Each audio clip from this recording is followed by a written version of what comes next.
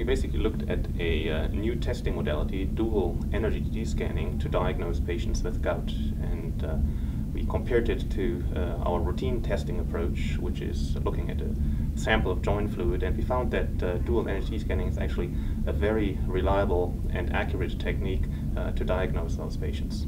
If you look at the details of our study, we actually found that there are two different groups of patients that demonstrate different results as to the accuracy of the scanning. Patients with very acute gout actually were missed quite a few times with the CT scan. So for those patients, the traditional joint aspiration with subsequent microscopy would still be the better approach. But there are subgroups of patients where the routine testing fails to reveal the disease. So for those patients, the dual energy scanning would be a great method to finally confirm the presence of their disease.